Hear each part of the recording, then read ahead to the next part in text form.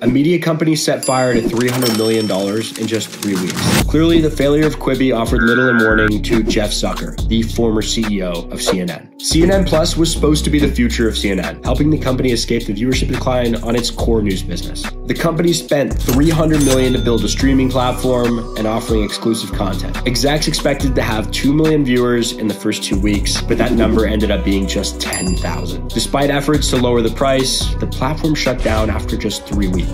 This spectacular flop is just another example of how there's way too many streaming services that it makes sense for us to have.